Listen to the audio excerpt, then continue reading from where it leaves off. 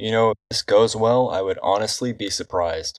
So in case you hadn't picked up on this yet, we're building a new computer. However, we're going to be doing something a little more custom today. Now, what I mean by that is there's actually a problem with these boards. The 12th gen, 13th gen, anything with the 1700 socket actually has a bit of an issue where it has trouble applying pressure evenly and ends up with stuff like cooling temperatures being higher than they should be and just warping other stuff. It's not a great socket, so we're going to be removing that and using a Thermalright case, which I have here, and we're going to be installing the CPU with that, if you can see that. Essentially what we're going to be doing is we're going to be putting the CPU in first so we don't accidentally bend any pins, and then we're going to be removing the 1700 socket and placing this in. Now the reason I actually chose Thermalright here instead of Thermal Grizzly or one of the other competitors is because it actually has a piece of plastic that runs along the bottom here that will make contact with the motherboard. So even though I don't have a torque screwdriver, I should still be able to apply the right amount of pressure here. So we're just going to have to see how that goes and hope for the best. The CPU I picked out, it's going to help me a lot with my editing. It's the Intel i7-13700KF, and basically what that means is we're going to need an external graphics card, which I pulled out of my old computer just fine. So I'm going to be very careful here to not bend any pins. We're going to be placing the CPU in first. Now my old PC had an 8th gen i7, which basically meant it had 6 cores, whereas this one has 16. Needless to say, it's going to be a pretty big improvement over what I had. Now with that in place, we're going to be removing these pieces here.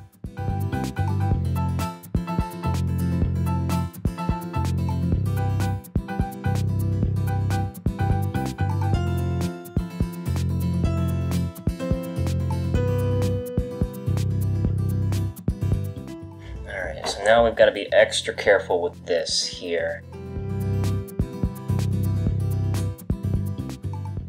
Okay, now when we're going to be tightening this here, we're going to be very careful about it. Now I'm just going to turn it to the left until I hear it click, and then I'm going to turn it to the right just a tad bit.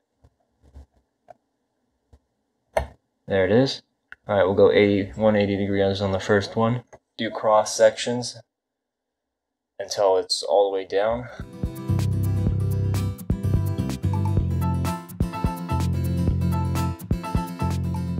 There's a little bit of resistance there. There's the resistance on that one. There it is. Now we've met with resistance, we're just going to snug them up just a tad bit, and then we're good. What we don't want to do is over tighten any of these, and I'm not going to try and force any of them. To be honest with you guys, that was the part I was most nervous about. I've never done that before. With this, I should be seeing lower temperatures because the contact with the cooler should be better. Wasn't all that expensive, so, you know, as long as it didn't break anything, yeah, I'd say that's pretty worth the money. Now, if you want to learn more about this and the pressure and the 1700 socket, I would recommend there's a video by Gamers Nexus that goes over all of this, and I would highly recommend checking that out if you're interested. Alright, now that that's done, I'm actually going to move this out of the way for now because I don't have enough screws to screw this into my new case, so we're going to be pillaging some from my old computer.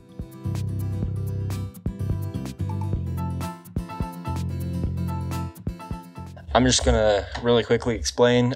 There's some tape that runs along here. I may or may not have used this thing as a footstool. I wouldn't recommend that. I mean, how many screws do you really need to hold in a power supply, right? I never even used these. I'm contaminating my workstation by opening this. Alright, so I've gotten the screws I need, and now I'm thinking the next step we should do is test out the power supply. Now, the power supplies tend to be a draw-in system, so they shouldn't supply more power to a component than what it needs. So even though this is a 1000 watt power supply, this 450 watt power supply, it shouldn't matter if I plug them in. There's this thing called coil whine where apparently the board, either the motherboard or the power supply, can sometimes make a loud whining noise. And I've never had that before, and I'm really not interested in starting now. So I took that into consideration here, and I got one that I think should do what I need it to do at a noise level that won't bother me. Okay, they included zip ties. That's great because I forgot to get some. So that's very cool of them right from the get-go. I didn't know power supplies had a smell to them, but apparently they do. Nothing's exploded yet. Oh. There it goes. It's spinning. Alright, it spun for a second. That means it works. We're not going to mess with it anymore. We're going to place it in the new one. Ow. Should have gotten some band-aids out. I don't want to bleed over all my new components. I'll be right back. Alright, I managed to find one, so, that's good. My backup plan was to bust out the super glue. So, my next step is to identify whether I need to put this on the motherboard before I put it in the case, or if I can do it after. Did they include a set of instructions? No, they did not. I've got a medium-sized case, which I'm hoping this will fit in. Now, the orientation that this takes is also extremely important. AIOs, they all have some amount of air in them, and that's going to collect in some part of the system, and you want that to collect.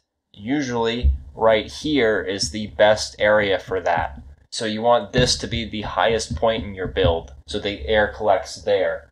In other places, you could end up with performance loss. You could end up with a reduced lifespan on your cooling unit. You may have to RMA it.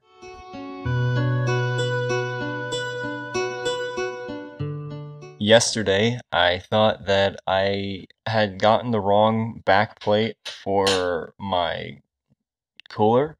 As it turns out, what I got is actually the revised version of the original socket that came with these. And you can see it's got 4 holes in the center there, and therefore it will fit my 1700 socket, and I won't have to worry about any of that. Took me way longer than it should have to figure that out. Alright, so essentially what we're going to start with is we're going to get this underneath it, we're going to put 4 washers on it, and then I think here, I'm assuming these are the ones I have to use. They're a bit longer, I got 8 of them. These 4 are a bit longer, and we're going to try using those.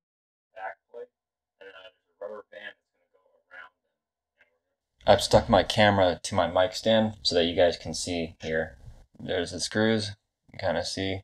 We just place that in the far out end of this, and I checked to make sure there's a little bit of an indent, a little bend on the back plate here, and we're actually going to be placing that, not cupping the back of the 1700 socket, but instead it's going to be pushing out against it. I had that backwards at first. Always read the manual for these things if they have one. And then we should be able to just place the motherboard over it. Hopefully these are the right sockets.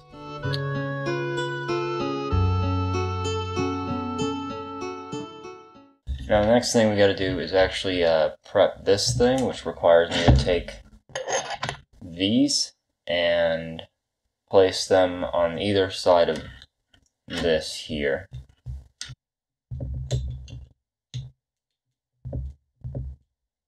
Alright, it looks right. Let me just make sure it's making contact with the plate. Alright, now that that's properly seated, what we're going to be working on is getting the case, which I have over there, and we're going to mount the motherboard into the case, and once that's done, I think we can go ahead and look at the cooling system and try and figure out how we're going to mount that, because to be honest, it's a lot thicker than I thought it would be, and I'm going to have to figure out where to fit it. So we'll just have to see how that goes, but first things first, we're going to get this in the new case and go from there. Alright, so what I have here is a Genesis case, and I got this for free actually. Someone was going to throw it out, and I just decided, hey, you know what? Mine now. I actually got a lot of parts secondhand. There's a few that I didn't get secondhand, such as the CPU and the power supply. Mainly with the power supply, you never want to buy a used one because it'll void the warranty. Usually power supplies will come with a pretty long warranty. The one that I've got has a 10-year warranty on it. It's usually best to just pick one up new, spend a few extra bucks and save yourself a lot of hassle later down the line. And essentially what we've got here is the little sockets that'll hold the motherboard in place. There's 9 of them in there, which I've already checked, and that's exactly how many holes there are in our motherboard. Now, if you do get a case and a motherboard, I would recommend that you make sure that there's only the exact number of these as you have holes in the places where you have holes. Because if these touch the back of the board, there's a chance that they could short something out and cause damage to your motherboard or computer. So that's always something you want to check usually, and we should be good to go from there.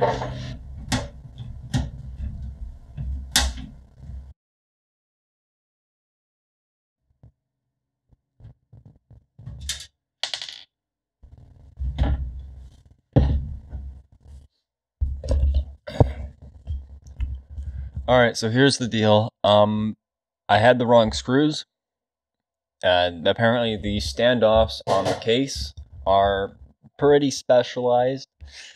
So I had to go get some new ones. I ordered some off of Amazon, but they're not arriving for quite a while. They got delayed. So I went and I got some different ones in town when a store opened up. So yeah, I mean, it is what it is. We're just going to continue on here. We're going to get the motherboard put in there, and we're going to finally, hopefully, finish up this project today, because I think it's drug on a little longer than I thought it would, and I think I'm ready to have a computer again. So let's just get going, because I'm ready to get this done. Okay, now I just gotta screw it all back in properly.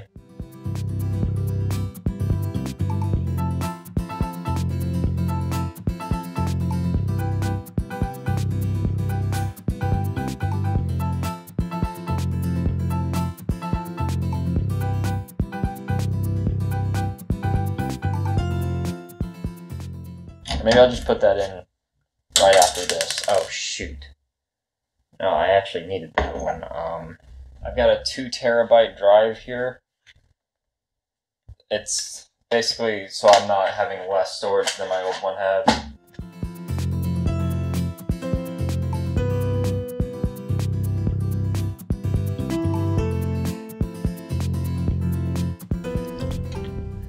Alright, there we go. Let's get the power supply in. So essentially this one, it's just going to go this way, because fan here, fan down, air filter, well, sort of a filter right here on the bottom side.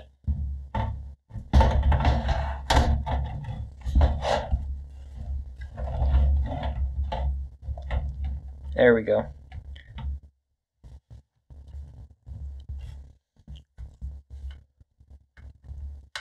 And I think the next thing we've got, probably the cooler, right? So yeah, I'm thinking we're probably going to have to mount the cooler in the front.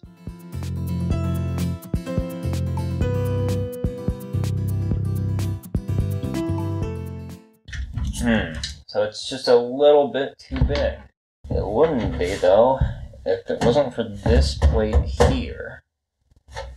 So I wonder if I can't just remove that. I'm going to come around and remove all of this here, this area, up to this maybe. Just any of this, and then kind of come back a ways so that the tubes have some clearance, and I'm just going to remove pretty much all of this, because it's all really annoying. Other than that, I should be able to fit the thing in there. Alright, I'll be back when I finish that up. Alright, so... Hey, I genuinely don't know how many days this has taken at this point. It's kind of all blended together. Right, my cooler wouldn't fit. The radiator, to be specific, because apparently, I measured it, but there's these cords that run along the top here for the buttons, and I didn't account for that.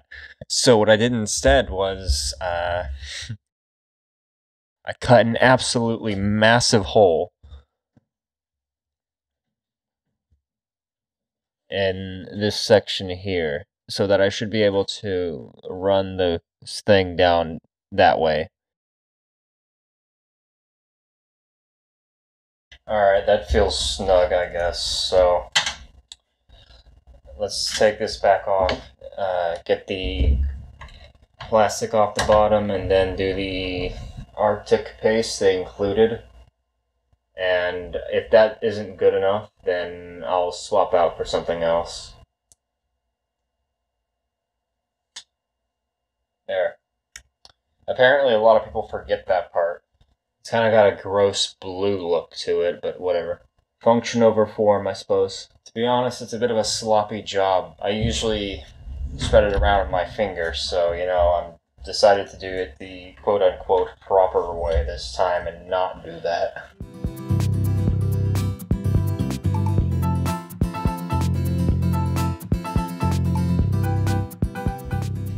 Okay. I guess now that the cooler's in, let's go ahead and put the RAM in. We've got some DDR5 here. This is a 690 motherboard, so I probably will have to do a Q flash on it to get the newer BIOS so that it'll run a 13th gen processor. Okay, so I don't actually have the motherboard instructions manual because I got it secondhand off of Amazon, and it was packaged up in like an Amazon warehouse box. So yeah, no manual. I'm just going to assume how to put it in, and then I'll look up the manual online for it later, and I can double check. I'm going to assume that... Ow! Damn it! I always seem to do that somehow. It's not pleasant. There we go. I'm going to assume that is the proper orientation, one on the far side away from the CPU, and then one on the second slot away from the CPU. If you leave an open slot on the last one, it'll sometimes bounce signals off of the empty port. I've heard of that being an issue. I don't know if that's a thing that happens, but I figure, hey, even if it's not a super major thing, it's not like I'll be dropping that much performance from it.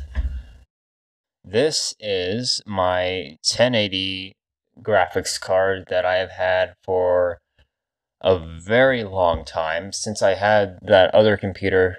I believe these came out in like 2016, and I've had my computer since like 2019. This thing has held up extremely well. It plays pretty much everything I need it to play. I mean, I might have to turn a few graphics settings down now and then, but like as far as shadows go, I'm not all that concerned about it. Like, I don't need ray tracing. So yeah, I mean, it's gotten me this far. It was out of my budget to buy a new one. I'll just focus on the CPU and then skip out on the graphics card this time. I did get a 1000-watt power supply, so if I do feel like upgrading from this later on, I can do that without issue. This thing will hopefully last me maybe another couple of years. I might be planning to run it into the ground. I don't really know. We'll just have to see how it works out. Let's see if it... Oh man, I really hope this fits.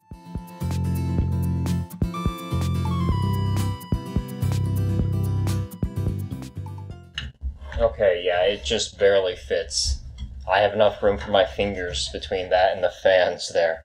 Oh man, I did not consider that. So pretty much the only thing I have left now is wiring. And the thing about wiring is it's slow, tedious, and really, really annoying to deal with. So I'm probably just going to do that with the camera off. I'll talk to you guys soon. I finished up pretty much everything, I think. The main thing is I finished the wiring. Everything should be hooked up.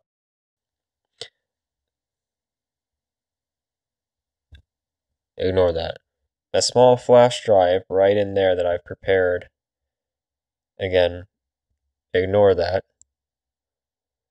It's having problems. That is, we're... Okay, so yeah, this flash drive, it's having issues. No, that's having issues. This flash drive is, I'm sorry, it's 2 a.m.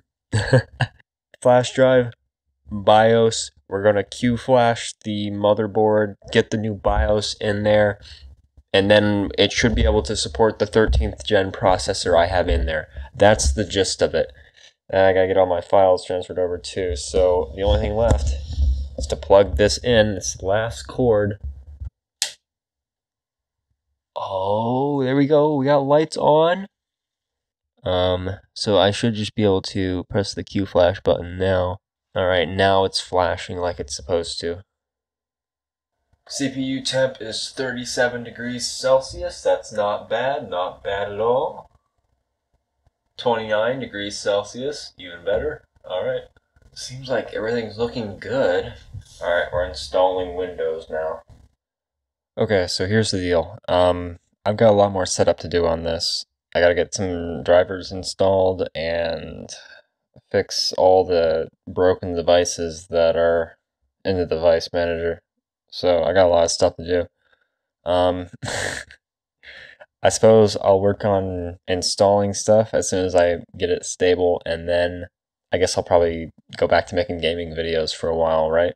That seems like the obvious thing to do. Sometime tomorrow, I'll fire it back up, give you guys one last look at the entire thing when it's completed.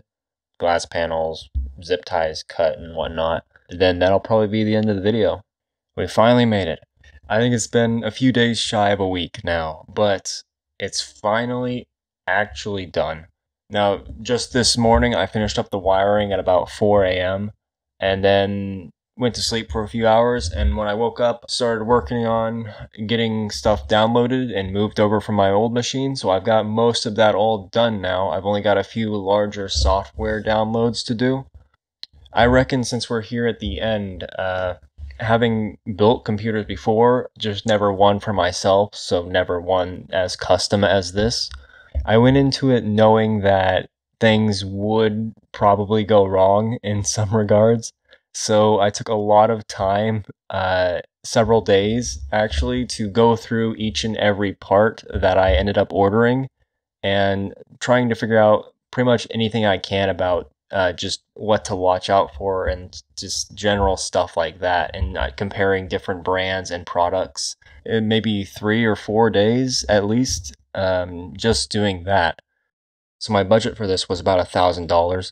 I tried to stay under that as much as I could, but I did go slightly over. Taxes and whatnot ended up leaving it at around $1,080.